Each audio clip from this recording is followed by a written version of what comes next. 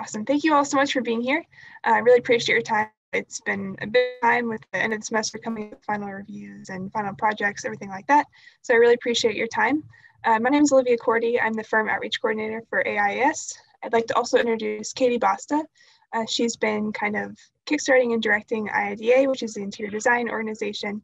We're starting a new chapter here at KU. Very exciting with that. So this semester we've been bringing a series of firm visits to you guys to kind of show you different options about the professional world in both architecture and interiors. I'll go ahead and drop the handles for our Instagram, AIAS, and IDA. Hold on, let me grab it real quick. If you guys want to follow us on Instagram and DM us, and we'll get you more information that way as well. So without further ado, I will introduce Anna Pinto-Alexander.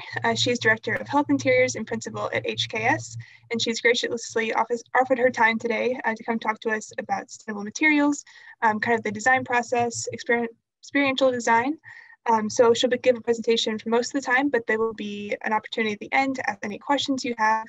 We'll have a short Q&A then, so be thinking of anything you're curious about. You can either unmute or send your questions in the chat at that point. I will then turn over to Anna. Thank you so much for your time. Thank you. Thank you, everyone. It's really a pleasure to be here. I thought I would just give you a little bit of my background before we start with the presentation. As you can notice, I have an accent, but I'm not from here. I was born in Bogota, Colombia, and I came to United States around 18, when I was 18 years old, but I have been in United States for over 5 years, and I still have an accent. I always tease, I came to, my father sent me to a small little Catholic college in Northern Kentucky. And I said, that's why I have an accent, because I learned English in Kentucky. Not offense to anyone in Kentucky, love that state, okay? And then I transferred to Purdue University, where I graduated, and always stayed in Indiana for most of my career until like 3 or 4 years ago. We relocated to Dallas because of HKS. I also graduated from Purdue University, and then work in K through 12, always in interior design, working always with architectural firms. And then around in 2000, I was given the opportunity to start my own business, and I did. And we started like with 6 designers, and we grew to 22 designers. And at that moment, I was WBE, which is a woman-owned enterprise, and an MBE, a minority-owned enterprise.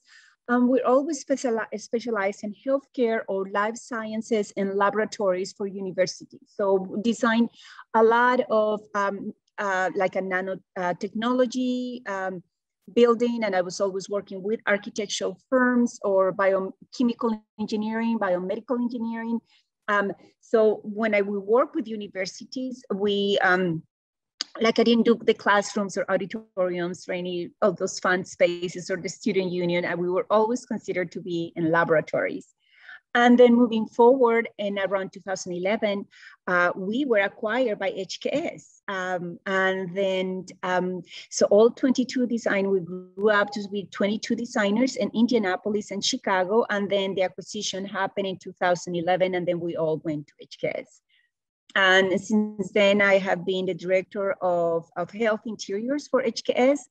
And one of my biggest responsibility is to really integrate medical planning with architecture, with interiors, with engineering, because everything works together in a building. We always have to work with all of our consultants. HKS only have a structural engineering. We do not have any other of that kind of engineering. But now more than ever, we are seeing a mixture. And also with research, we are a research-led practice, and especially with healthcare, you know, you've heard about evidence-based design. It was like evidence-based medicine, like, you know, trials, and they do trials, and they figure out how many people they work, and then the medicine launches. It's the same thing with healthcare design. There is being a lot of data collected and a lot of studies collected, and tons of relationships with universities like Cornell University, UCLA, and all of these researches, because it is important to do research. So today I am bringing you, I have kind of two presentations. One that we speak about how we integrate a design, and it's actually an actual project, and perhaps I can come back to you guys later, maybe, and then show you the progress of our design. But how I thought that it was important to show a real project and how we are starting right now into develop and shape the space based on research or the patient experience. Now, we also bring the research, many other research into everything that we do, but we customize it to this particular client. So I am going to share my screen. So this is in the University of Iowa, and we are working with a local architect. So these buildings are precedent buildings from the University of Iowa in Iowa City. So we're doing a freestanding hospital, but it is more towards orthopedics. So we do have like 12 operating rooms, and they're quite large because when you do orthopedics, there is an incredible amount of equipment into the operating room. So, but I just wanted to also speak to you a little bit about how the design and how is the vision of the design. And in this case, because it is orthopedic and our body has movement and also attention. So we wanted to show this in the project. How are we looking into movement, and how are we also honoring the demographics we're serving, and the place in Iowa is in Iowa. So we are taking inspiration from the Iowa landscape.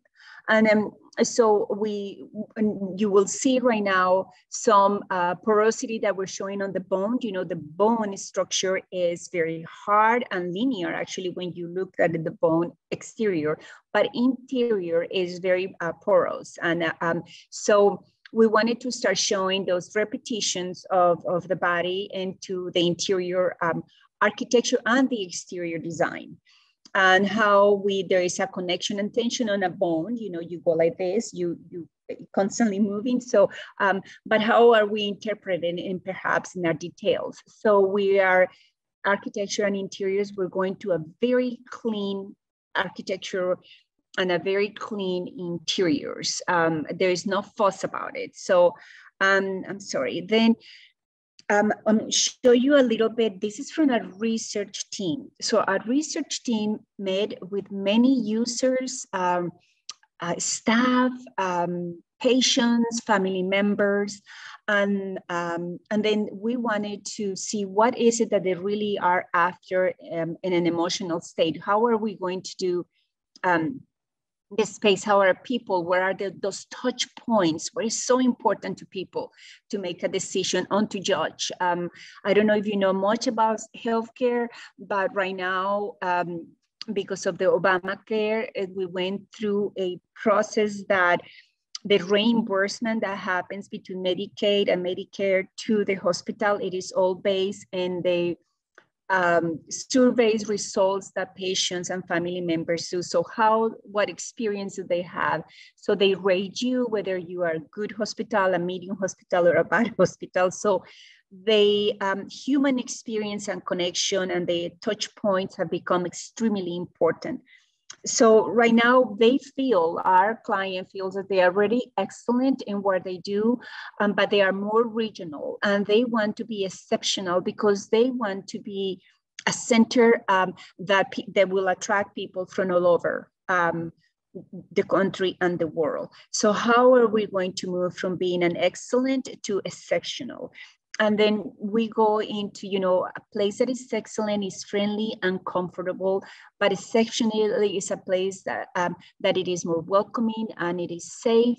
In a way, right now, safety, we are also defining safety more, into a clean, that is very clean, not safety of protected of, safety of being attacked or anything like that. Right now, we all have lost our sense of safety. And so how are we going to regain it?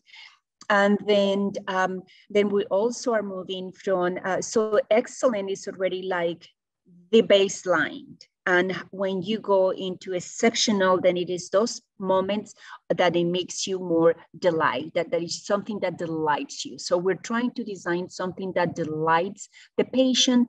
And right now, so much attention is being put into the staff, because as you heard, all of the staff has been hit so hard emotionally and physically with all this pandemic. So the light is shining on creating dignified spaces for the staff.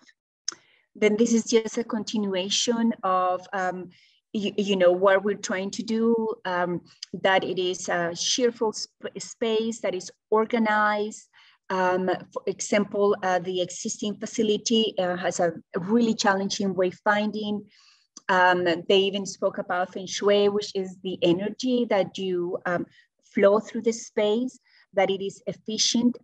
So every operation from when the moment supplies enter the building, how they're distributed, how they come out, everything is very much an operational efficiency. And that is adaptable. And people said is flexibility. Well, what is flexibility? Well, it is also a space that is adaptable, that I can go from one to offer something and then adapt it to offer something else. So this is where we talk about, after many surveys and many interviews, this is the conclusion that we learn from our research team. Now, how are we going to translate this into interior architecture and the journey of the patient going from the moment they park the car or they enter the medical center, to create all of these to be an exceptional experience?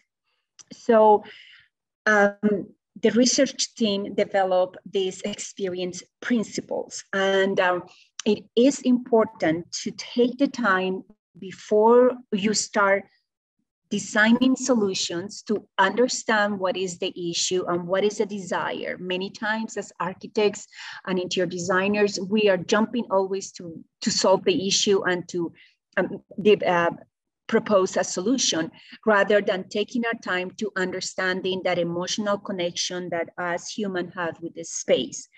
So in the experience principle, and you can read it, and I'm going to read it, there were very important words that they call it restorative, inclusive, intuitive, flexible, and functional. So those design principles we translated into design. What is a restorative environment? Well, it is a restorative environment to be that supports your well-being.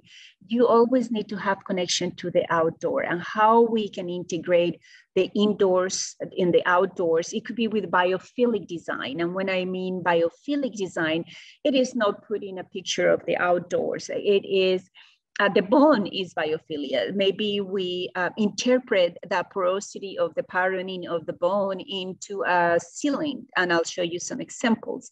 Or do we create a very, we are right now looking into a green wall, perhaps that we can do it with, there's some dry moss that we can do that. How are we going to be uplifting, and restorative is also a place that it gives you a little bit of joy and vitality. So, and the finishes and the coloration and the combination between artificial light and natural light gives you those moments of joyful moments into the space. How are we going to be connected and welcoming and, of course, accessible, especially in orthopedic center? We cannot have any barriers, so we have to have a frictionless space. And that is also a personalized experience. For example, in the patient rooms that you can, if it's too cold, you can control the temperature, which didn't used to happen that way, or you can control the shades or control the lighting from where you are on the bed. And that is intuitive, we call it intuitive wayfinding.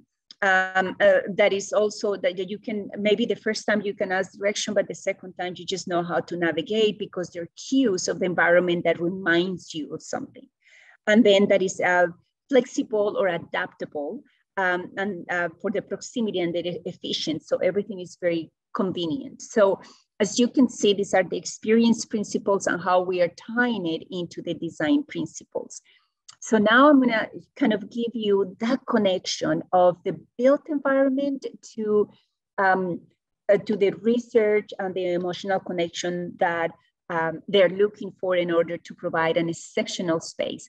These are inspiration images. These are not the design of our space, but again, we curated these images already with the style that we're going to go into, that is going to be clean.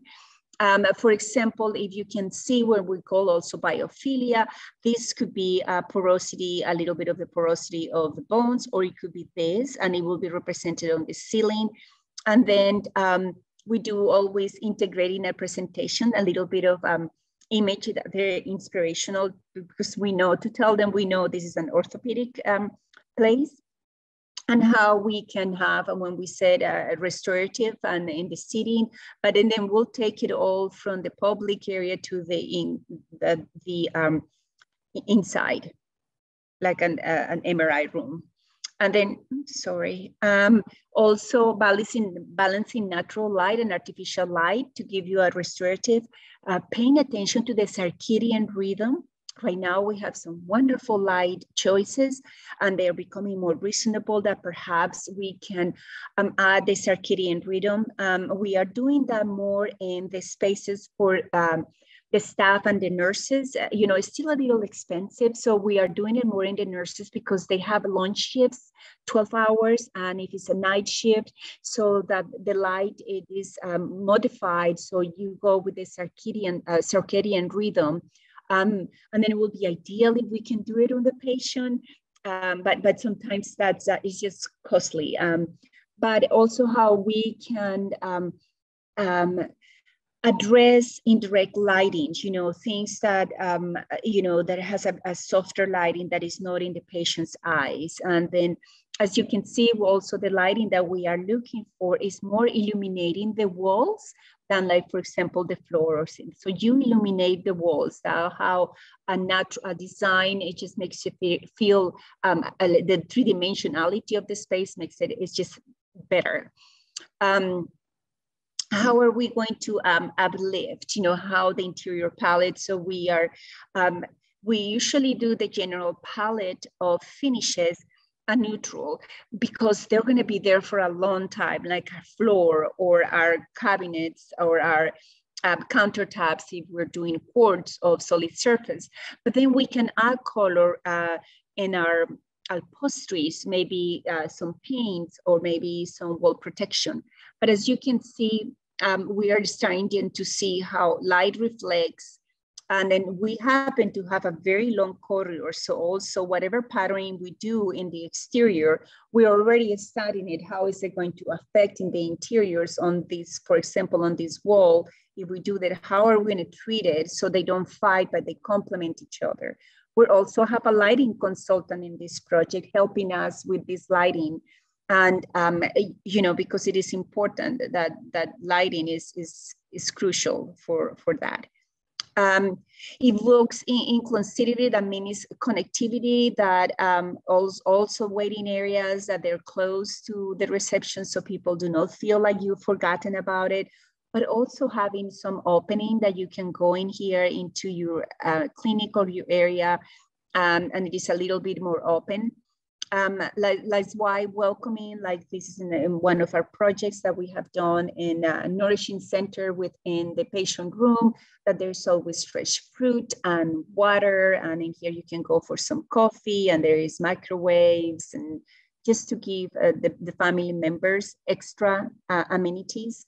And that also that you always remain connected, even with now being all virtual. If not that we can go to hospitals to take care of our loved one, but we will be able to go to our hospitals to take care of our loved ones, that we can then continue working in there. Then also the movement. How do we do the movement? Is very you do it through a wall, expression of the wall or the exterior wall, that it just shows a very clear where you go in the movement. Or you can also have some movement into the nurse stations too, that it requires a little bit of movement. And that's why I'm showing you images from the lobby, private to semi-private, the whole thing. That it is also inviting and how we can comfortable, you can sit comfortably, although we are looking very careful on these settings, because until we are not all completely, our confidence is back, we are always going to keep our distances when we're sitting from place to place. It's not, things have really changed in our behavior right now. And then that is organized, just kind of like a aqueduct, that it has hierarchy. Same thing in here, that it is organized. And how are we going to help you as a patient, as a family member, help you navigate through it? Perhaps, and then we wanted to also have something elegant. So we are starting introducing concepts of wayfinding. Maybe this is for our clinics. We do want to curve some walls. Rather than being a very sharp corner like this, maybe more curving as when we have people navigating the space. We're also starting to introduce quilts.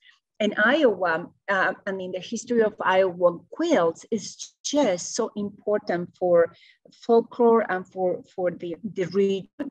But how can we then interpret a quilt in a sophisticated way, and also maybe help us with wayfinding? Perhaps we can interpret a quilt, and University of Iowa, their colors are yellow, and how we do their branding, but just minimal. Maybe we can do one of these little arrows could become a little yellow. And we're just throwing ideas right now. We're not doing, anything yet.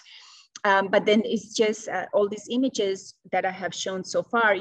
This space is organized because it has repetition, has very clean lines. There's no fussiness about it. And there is a hierarchy in design. And then also that is spacious. People do not want to feel like they are in a cramped space. So we show also how it is, that it is safety, that it is friendly as well. Like we do have a very large sports medicine, and that's where they want to reach out to, like the professional NFL teams and things. So that's where they're investing on this, because their doctors want to reach out to a greater audience, I guess. Okay, so I think this is all I have so far. Any questions or anything that you have right now? Should I keep going? Now, I'm going to shift gears a little bit into sustainability and how, as designers, we're trying to find simplicity and ease of understanding all of these different categories and all of these different certifications, because it gets very confusing for us as designers. And we are not chemistries, we're not in a chemistry world, but we do know enough to understand. So thank goodness there are organizations out there who can dissect this for us. And I wanted to also share with you, all of the big firms and little firms in architecture and design got together and had written a letter to all of the manufacturers asking for transparency of all of their products. There are several manufacturers who have complied, and is now offering products that they are really sustainable and healthy. Where it started is, you probably have heard from history, is about asbestos, correct? I mean, asbestos was actually a very, for durable material, it was excellent. It was something that it will make the ceiling tile, the floor tile, any tile, so durable.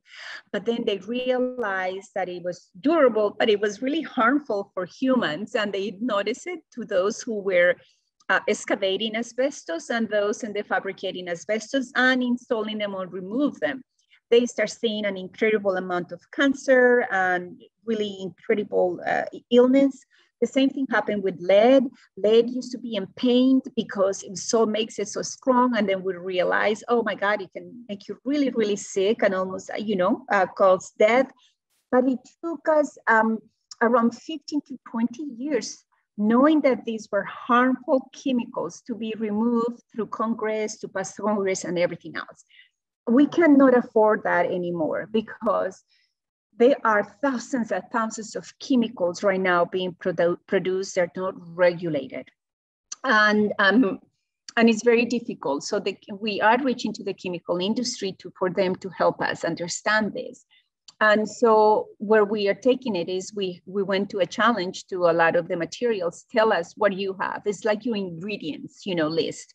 What is it you have? So it's a little bit disorganized, right? And then we have lead. And then we've seen that lead is excellent. It addresses many, many good things, but it's also a point. It's like, oh, I covered this, I covered that, but is it necessary or not? I mean, there is a lot of questions up with lead that just to get a point, it might be an expense that is not necessary.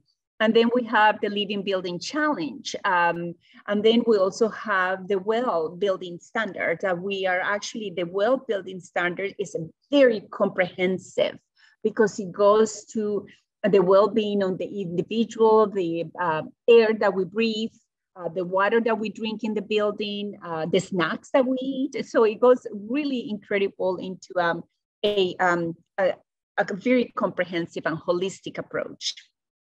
So we had all of these, the challenges here is that we have multiple declarations and certifications and screening programs, like the clear level, cradle to cradle, the HPDs, the EPDs, which is the one who tells you what has in every product, and then the transparency that they share, they all go and they're consolidating in this.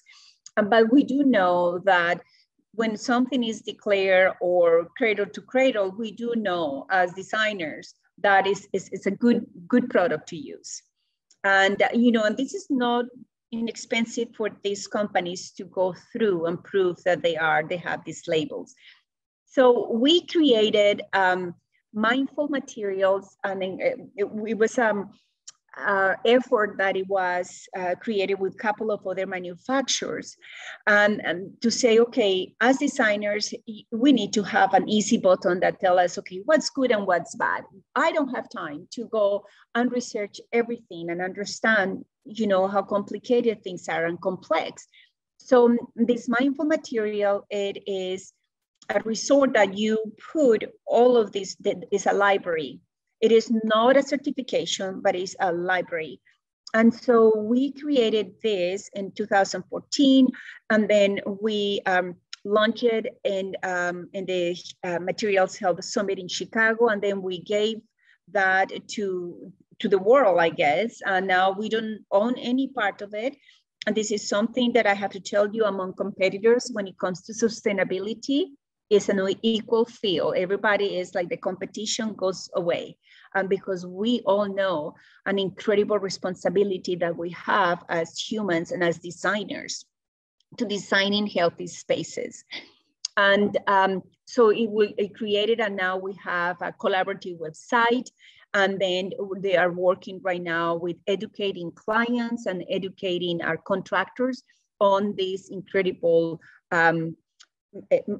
clean materials. So mindful materials is just a big resort that you can use. You don't have to pay to join. It is that they are all together. So when you go, and then we also develop a little sticker to put in all of your binding bands and all of your finishes, that it tells you, for example, if it's a shawl carpet, then they will come and say, okay, we have HPD and declare an EPD.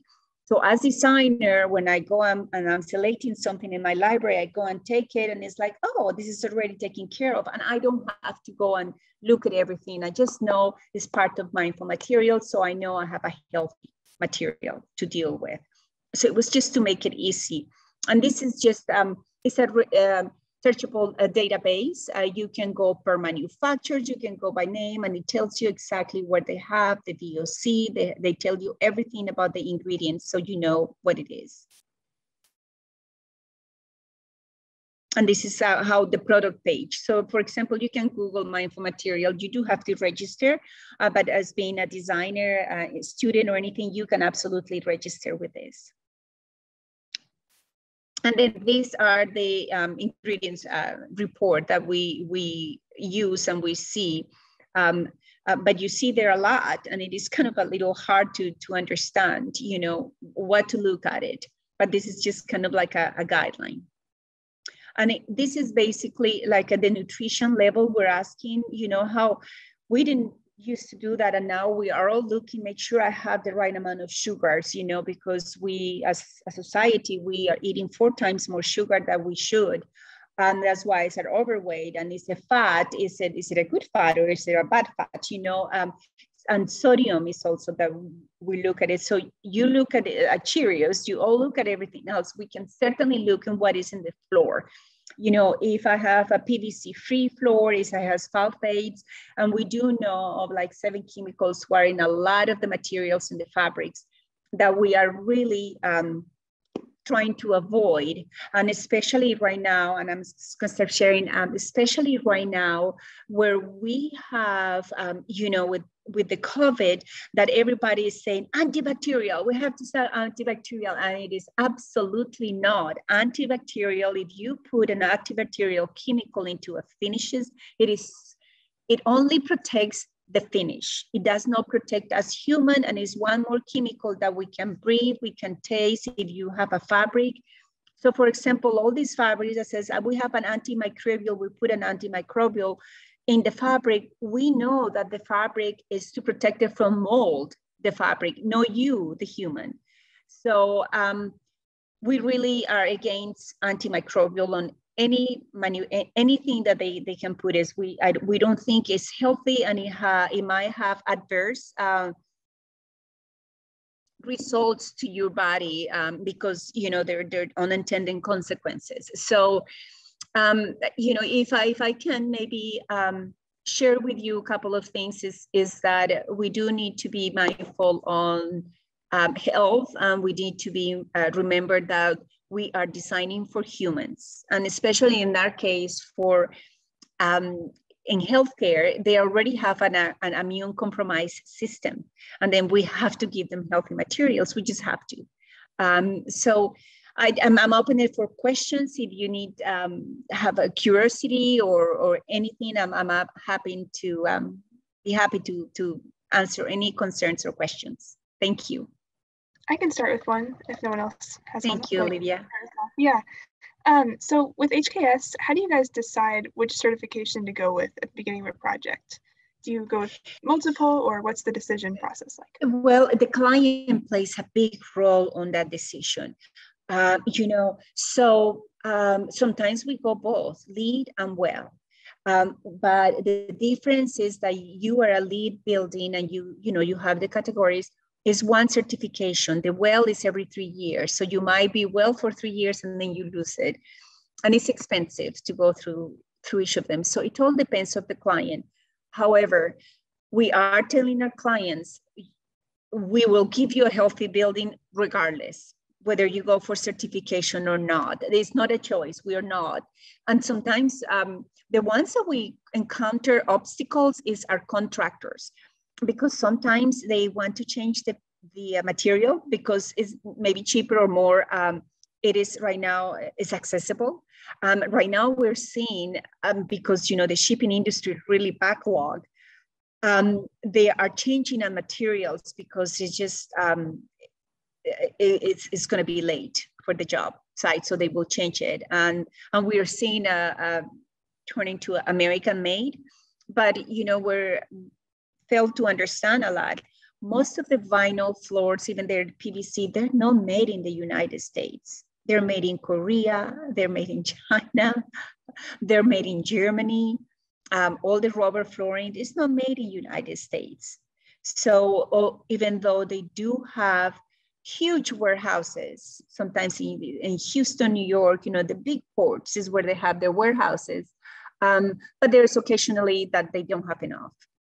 So we are seeing shortage of materials, and then they shift it, they change it. Our contractors change them. Awesome, thank you. Well, are you guys working on what kind of project are you working right now? I'm gonna start calling you. How about Dalma? What kind of project are you working right now? So I'm in the same class as Olivia, Katie, and a couple of other people in this call. And we're working pretty much right now with the WELL certification. Some of us are doing hospitality. They're working on a hotel. And I am doing a little something different. I'm working on an airport, but it has a hotel inside of my airport. Mm-hmm. So it's kind of the same thing, just different site. And it's the first time we learn about WELL. Mm-hmm. So it was really cool to know that it's only for 3 years, the certification, and then you have to renew that. I had no idea about that. So that's cool. Yeah, and then we are doing, all of our offices, when we're remodeling or renovating, we're going for WELL. For example, we have one, the Chicago office, where we call it the Living Lab. And that office is, we made WELL Gold and a LEED Platinum. But it is so hard sometimes to do well when you have an old building, you are within a building, right? And especially the air ventilation and the water, if you have whole pipes that are coming, you have no control where the water is coming from, but then you have to put that extra filtration in your space so you have healthy water coming in.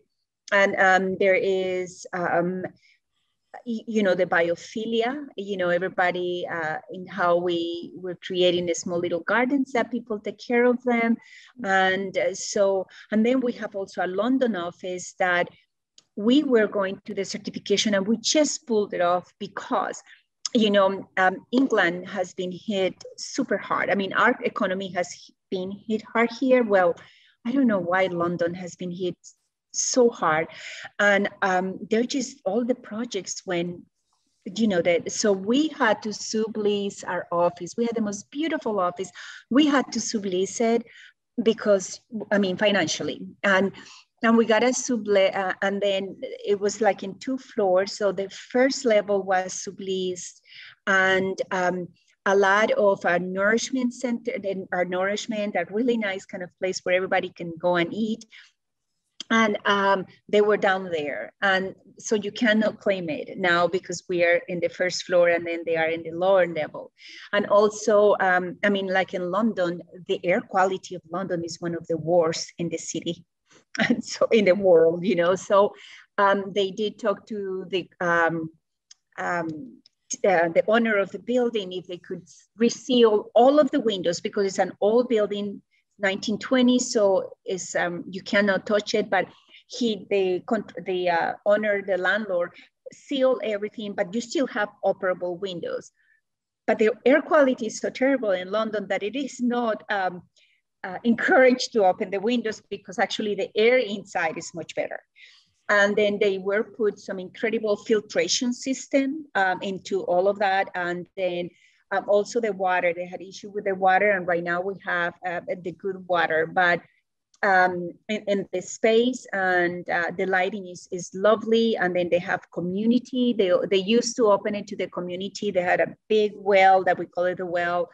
But now that went to the leaser, and then so the person who is our sublease, so we can claim that. So in several things, we just had to pull back, unfortunately, until maybe when the economy gets better and the subleaser left and leaves, and then we can have the whole space, then we can recertify it. But we lost several things. And there, if you go into the air quality and the particles per air, and how another thing is very important is the water nourishment, the well-being of the individuals. We have then do some policies too in London and also in here about maternal leave and paternal leave.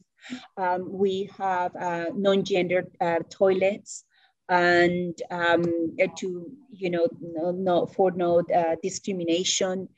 So there is a lot of social policies that we have done.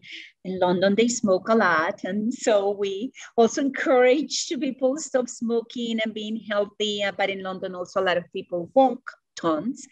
And then they have bicycles, they go to the office and with bikes. So out in the bottom, there is a huge bike rack that you can store your bike. We would also meet because the well has been created in United States.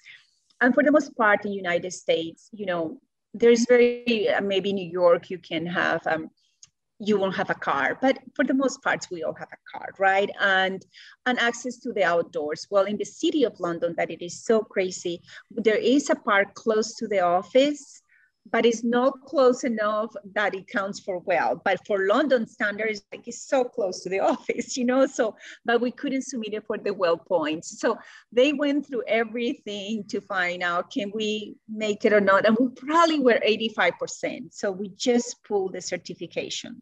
I mean, like last week. We pulled the I'm going to have to sign off here, but I want to thank you. Sure. If I could just make one brief comment for those students that are not aware of it, HKS is one of the premier architectural firms in the world, and we've had a very wonderful relationship with them. Kate Renner, who's one of the graduates of our health and wellness program, is one of the rock stars in the DC office.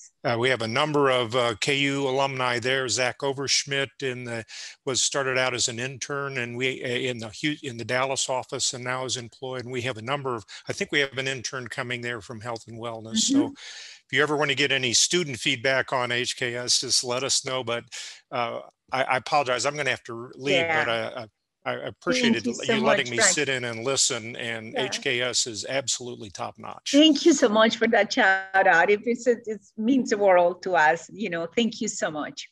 And we are very committed to our, right now, to diversity and equality in all of our designs too. It just, how can we not, But yeah, we have several graduates from university at HKS.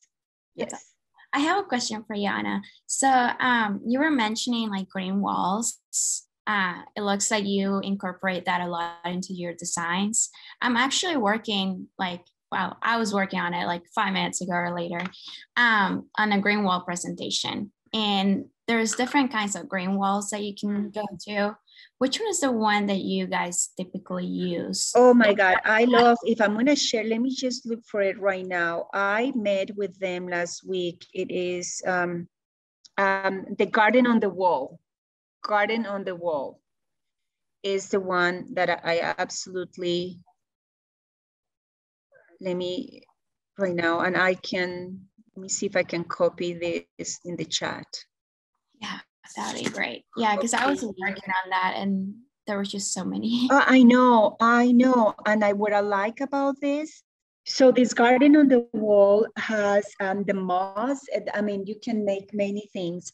The moss, it is already kind of dry, and it doesn't, because it's modified, of course, it doesn't collect dust. That's why I can put it in a hospital, but in the lobby. Of course, we never put anything green behind, when we see a patient. But in the lobby, you can do it, and then it repels dust. And and you can make many designs, and it is around, we always ask for pricing, around $190 per square foot. So it's not cheap. And if you use the more textured ones, it could go for $210 a square foot. But where we do it is between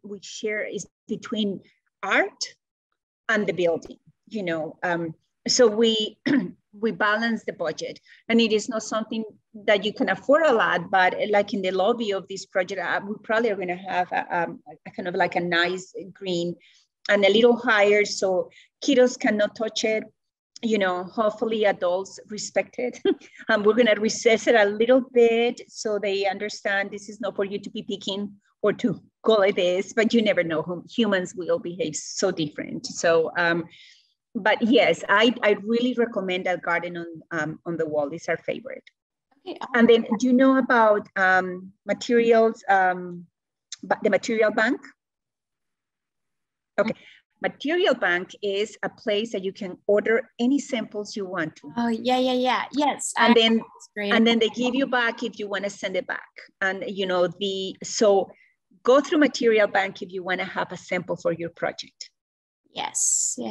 We actually went through that last week. So that was really it's great. I love material bank. Yeah. Awesome. Well, thank you. I'll look into that one.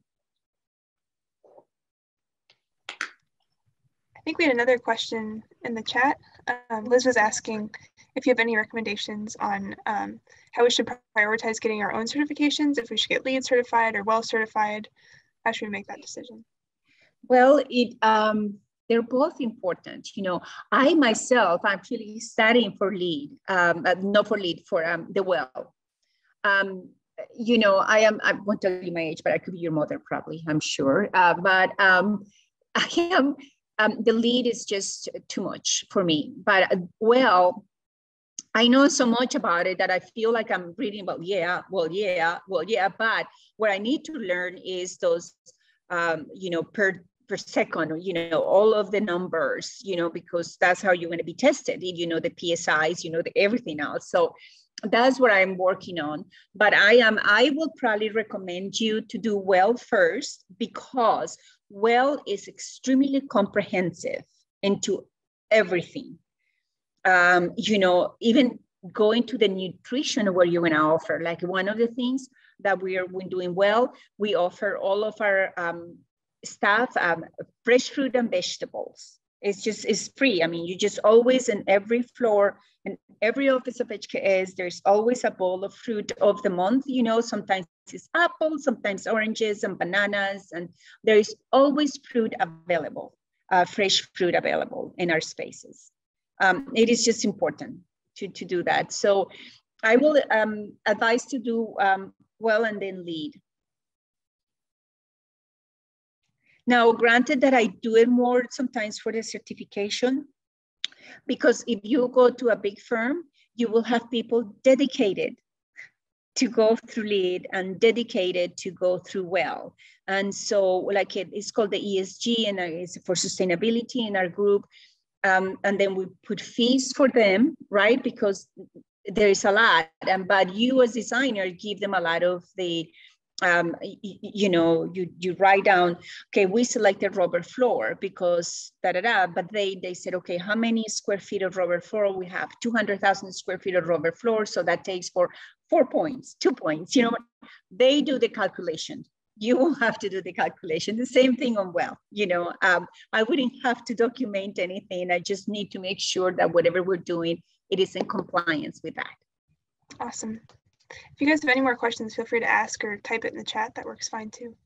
Or you can send them through Olivia. She and I can connect with Diana, and I'd be happy to.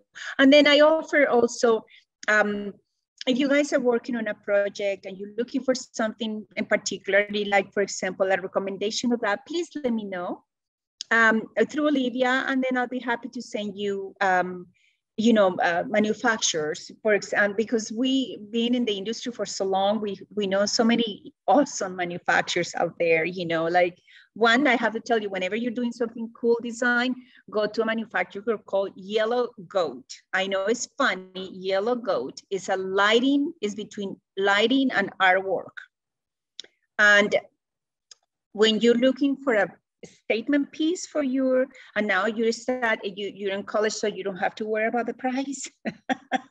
Love it, because you can, go through the hospitality. Now that you said you're doing the hospitality, and lighting in hospitality is really the key, how you can gonna make the pop and things. Go to the Yellow Goat and then go to the hospitality portfolio that they have. Oh, girl, I tell you what, I mean, I'm going to put, and we went through that, and if it's in healthcare, I don't care. I'm putting it on my, because it gives it a different flair, you know? But they have, so if you ever want to make something look fantastic, go to Yellow Goat. Awesome. I know it's a funny name, isn't it? Yellow Goat, yeah. But just type Yellow Goat lighting. I don't know if you type Yellow Goat where you get, but you know, just the Yellow Goat lighting. Yeah, they are awesome. Now they're also like $100,000 lamp, you know, any fixture, but you don't have to worry about it right now. Yeah. Do you have any other favorite manufacturers off the top of your head? For flooring?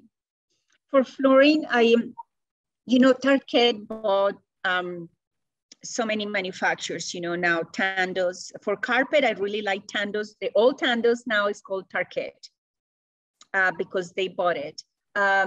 Nora was purchased by Interface. So in flooring, I like Mondo. Mondo, I believe, is from Switzerland. Mondo, M-O-N-D-O-N, for rubber flooring, because it has, sounds weird, this name, vulcanized finish. It's like the Vulcans, you know, I feel like, beat me up, Scotty. It's called vulcanized finish. And the top of it, they rub it with a special kind of diamond edge. And so it is already, the bacteria doesn't stay there. So I like the Mondo. When I'm looking into rubber floors, I like Mondo and I like Nora as well. But there's always like Ropi. So wherever we can, we try to do rubber because it's healthier. Now, Shaw Industry has come with a couple of PVC-free vinyl floors.